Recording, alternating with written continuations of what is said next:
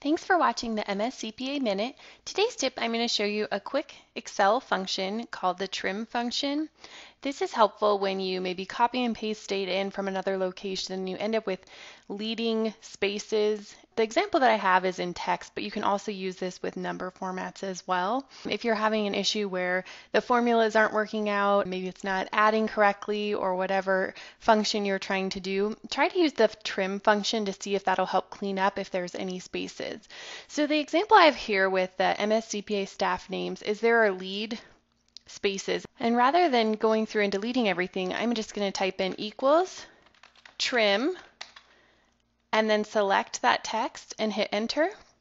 And that's going to remove that extra space. I'm going to go ahead and copy this down just by hovering over that lower right-hand corner and double clicking, and that'll formulate all the way down through the rest of the names.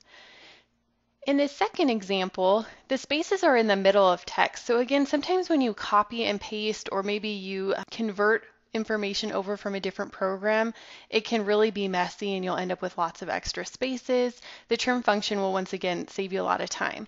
So again, it's equals trim, select the text and hit enter, and that'll clean that text right up for you.